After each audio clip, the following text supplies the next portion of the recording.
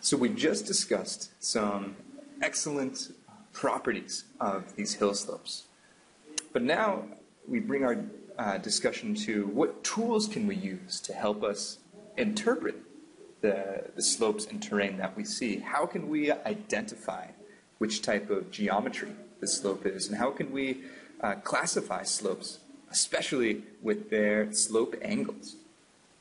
So, as you've known for geography and through geography education, to map terrain, we traditionally use an analog method with survey in the field and drawing contour lines onto maps that we can then use and interpret. However, since the 1980s, we've had digital analysis really skyrocket and take off to become the new normal for analyzing terrain. And so I want to give you a brief overview and a chance to explore some digital analysis tools. Now, these tools all are built around these data sets that are known as digital elevation models, or DEMs for short.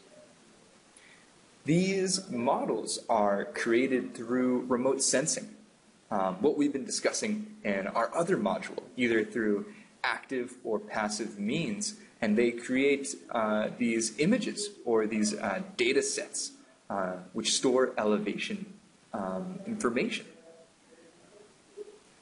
These digital elevation models essentially create a raster file, right? A image that is divided with pixels. And each of these pixels or cells has both a geographic location and data from elevation.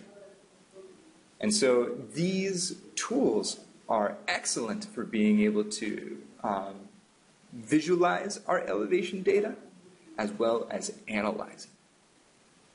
So some incredible things that you can do with these data sets are delineate watersheds and look at flow directions of potential water. You can explore the hypsometry of an area, the amount of elevation proportional to the size. But in our case, you can even use them to create simple maps of different slopes of an area and the different aspects. And so for our investigation this week, we are going to practice using some of these digital elevation tools with a simple web application.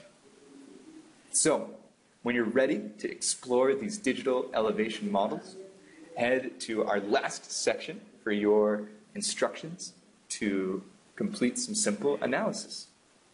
Good luck.